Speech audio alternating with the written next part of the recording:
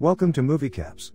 Today I will show you a crime, drama, history film from 2008 that is based on a true story, titled 21.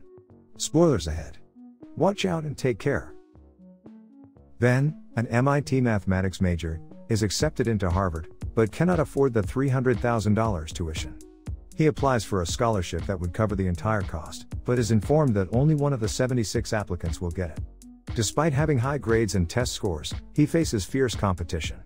He needs to write an essay and is told by the director that the scholarship will only go to whichever student dazzles him. Ben works at a men's clothing store with his best friend Miles and is promoted to assistant manager, which makes $8 an hour. He tells Miles about the essay and that he has no idea what to write about, because he hasn't done anything remarkable. Ben is frustrated because even though he has crushed exams, taken extracurriculars, and given up everything, the one thing stopping him from going to Harvard is money. They meet up at a bar with Cam to celebrate Ben's birthday. The three of them are trying to win a science competition by building a self-driving car. Back at MIT, a professor, Mickey Rose, is giving a lecture on nonlinear equations. He asks the class to explain Newton's method. Ben mentions that Newton actually stole the method from Joseph Raphson, who published the same method 50 years earlier. The professor is impressed and gives him a chance for extra credit, so he challenges Ben with the Monty Hall problem, which he solves successfully. As class ends, the professor checks Ben's most recent test result to see 97%. Ben, Miles and Cam are at a gym playing basketball. He notices a girl he likes, Jill. She waves and he waves back, but turns out she's waving at someone behind him. Later that day, as Ben is studying, a fellow student comes up and asks to follow him. He's a bit confused but does so. He's brought to a room that has some students sitting at a blackjack table and Professor Rosa standing at a blackboard. He tells Ben to call him Mickey and invites him to join the MIT blackjack team. Ben is introduced to the team consisting of Kiana, Fisher, Choi, and Jill. They explain that blackjack is beatable and that they go to Las Vegas every weekend and holiday, and that a spot on their team has opened up because a previous member got a job at Google. Ben is hesitant because he's afraid to step out of his comfort zone. Jill says, "Come on Ben, it'll be fun." They go back and forth, Ben coming up with excuses as to why he can't do it, and Mickey trying to convince him, but Ben ultimately declines. The next day, Jill shows up at his job and says she's looking for a tie. Ben tries to help her pick one, but she's actually there to try to convince him further, saying that he should experience more things in life. Ben finally shows up at the blackjack club and starts learning the system. High cards have a value of -1, neutral cards have no value, and low cards are +1. He practices counting cards and memorizes the words that the team has assigned to each high count. Later, at a bar, they explain the roles of every member of the team. Kiana, Choi and Jill are the spotters. They sit at various blackjack tables, only betting the table minimum and keeping count. When one of the tables reach a hot count, the player has an edge over the dealer, so they signal Ben or Fisher, who are the big players, who then stumble over to the table like some drunk rich kid and bet big. When the deck cools down, the big player leaves the table. Ben shows up to a dodgy alleyway for a trial run. He goes inside an underground casino where his spotters are already sitting at tables. Choi signals him that the deck is hot and Ben sits down at the table. Choi then uses the word magazine in a sentence to inform Ben that the count is +17, and he starts making big bets. He's winning a lot and is exhilarated, smiling constantly, when suddenly a bag is thrown over his head and he's dragged into a back room. A deep voice keeps asking him, "What's the count?" He acts clueless but eventually gives in and tells them it's +18. Turns out this was a test whether he can keep the count under pressure, and is officially welcomed to the team. The next day they fly to Las Vegas. They enter a hotel suite where Mickey gives each member a new identity and a disguise. He further instructs Ben to act like they don't know each other and always order water, tonic and lime, and appear a little drunk. At the Red Rock Casino, Kiana signals Ben. He looks to the right and sees Fisher and Choi at the next table. He sits down and exchanges $10,000 for chips, and after taking a sip of her drink, Kiana exclaims "too sweet," which indicates that the count is +16. Ben doubles down on 8s on his first hand. The dealer goes over 21 and Ben wins, profiting $4,000 already. On the next hand, he gets a blackjack and wins another $3,000. He goes on playing at the casino on different tables, stacking chips along the way. Seeing Ben winning so much, Fisher stares in disbelief. Come morning, Choi signals it's time to leave and they head out. The next day, Ben is woken up by Jill, who throws him his cut. She tells him he did good, came in quick off the count, wasn't afraid to play big, got out when he was supposed to, and made more money than Fisher. He tells her that he was pretty nervous at first, but after a while it felt easy. They are called for a team meeting. Fisher shows up drunk. Mickey is pissed, because on 3 occasions, Fisher played into a cold deck even when spotters let him know that. Mickey tells Ben he did good and to keep it up. Fisher utters, "beginner's luck," and denies that he played wrong, but Mickey puts him in his place. Ben is back at the dorm and stashes his cut from the weekend, $16,700 in the ceiling tiles.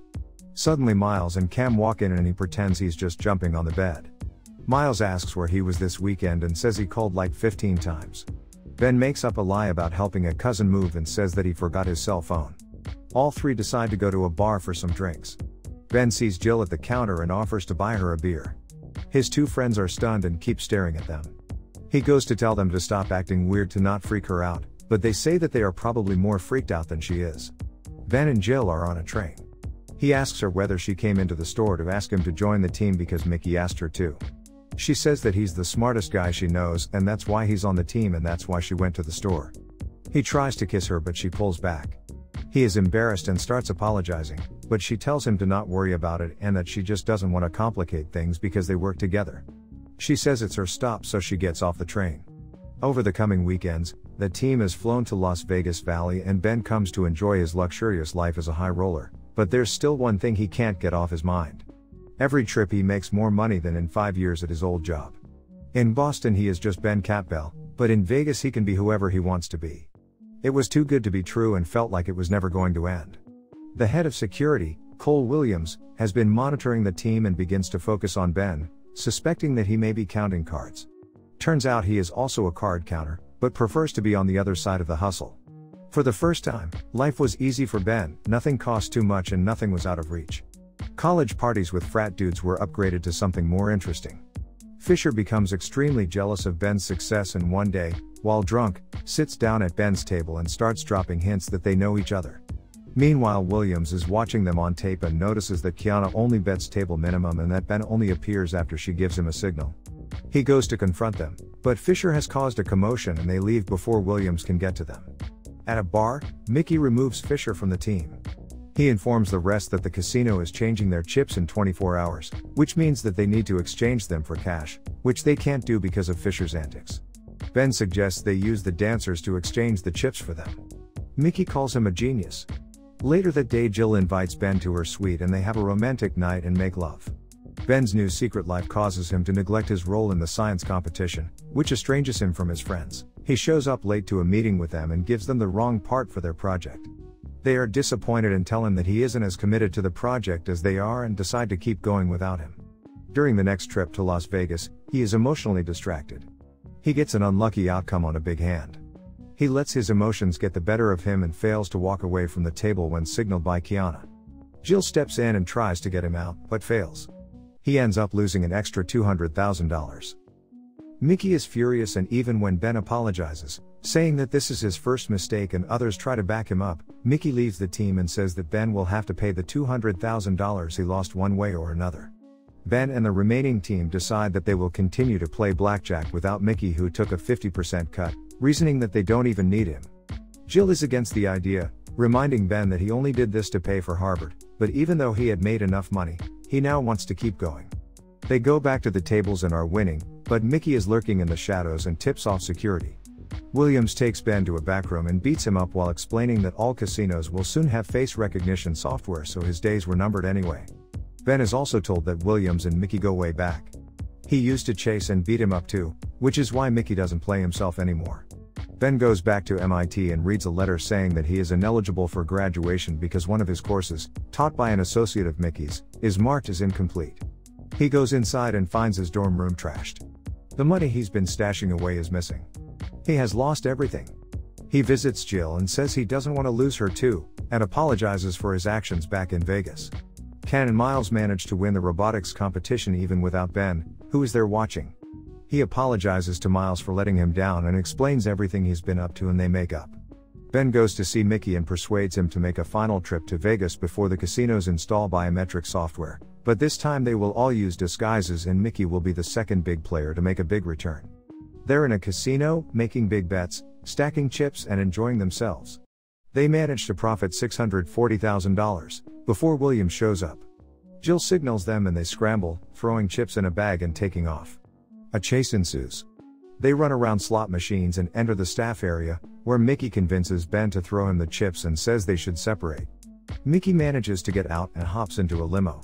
He's ecstatic, thinking he got away with all of the money, but as he opens the bag, he realizes that the chips are fake. Ben switched the real chips with fake ones while they were running.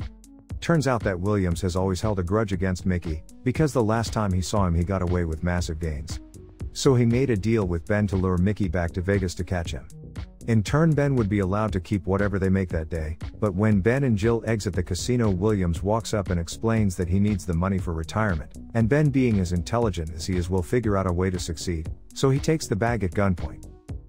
Turns out that Ben's longtime friends are also pretty good at card counting, and the 6-person team makes a lot of money despite Williams' robbery. As Ben is recounting this story to the scholarship director, he looks pretty damn dazzled. The end. Thank you for watching. Subscribe if you'd like to see more videos like this.